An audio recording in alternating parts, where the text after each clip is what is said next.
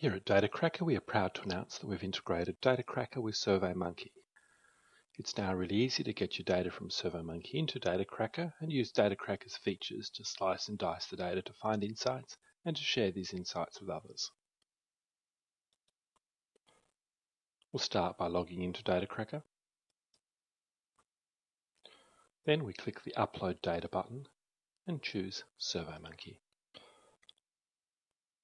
DataCracker then lists all of the different SurveyMonkey studies that we have. I'm going to choose my first one, which looks at holiday destinations. DataCracker then gives us a choice of what type of report we want. I'm going to choose a short report, and I'll choose one with a single table on every page.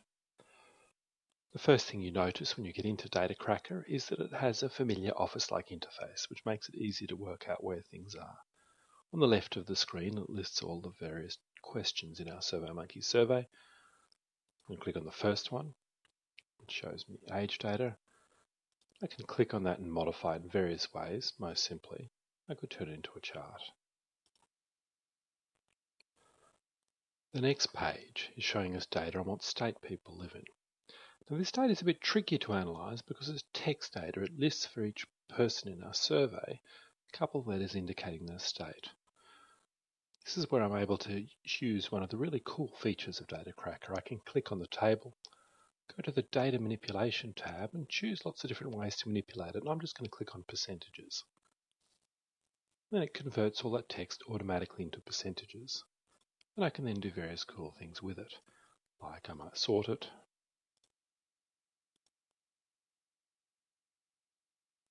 and I could merge together categories. Click Merge, and I'll rename that.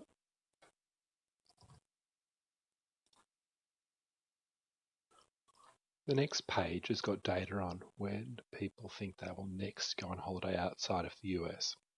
I can again merge categories, but I'll do it a different way this time. I'll just drag and drop one into the other. And I can create a net, which is an overlapping category. I select all of the cells. Again, in Data Manipulation, I click Create Net. And I'll just rename that category as Next 10 Years.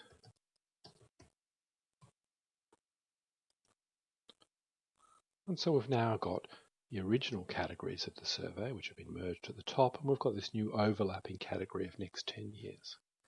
If you look on the home ribbon, you'll see here it shows us that the data selection we currently have is the question on when they think they're most likely to go overseas by summary, and we can change that by. For example, we could choose by state.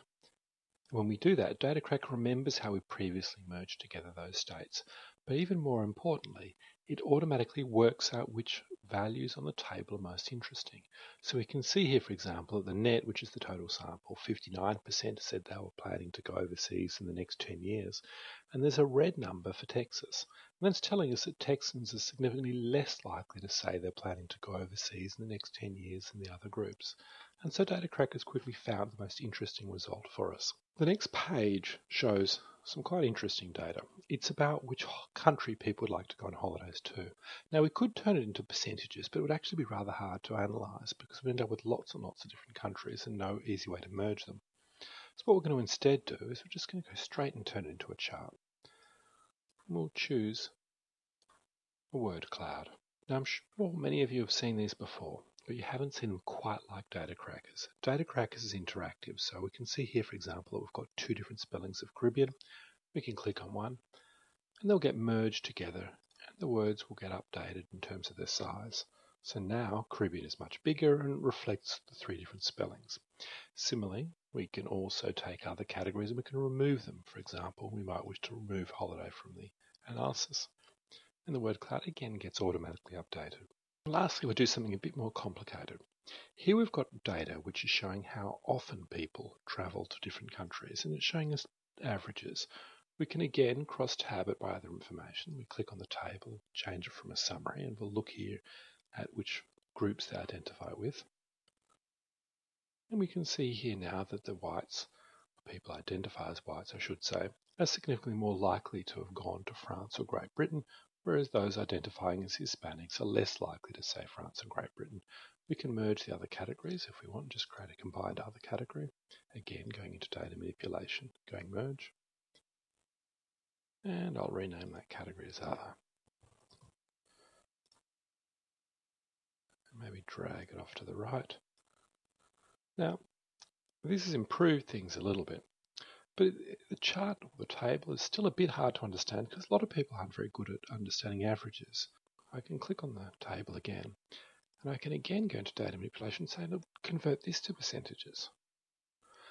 What it will do here, it gives me a couple of options, and these take a bit of time to get your head around initially. But the first option, which is shown on the left, is going to count up the number of people who've gone to each country once or more. And on the right, it's going to count a portion of people who've gone to a country 0 times, 1 times, 2 times. And I think the one on the left is more useful, so I'm going to use this. And I'll rename it as countries visited once or more.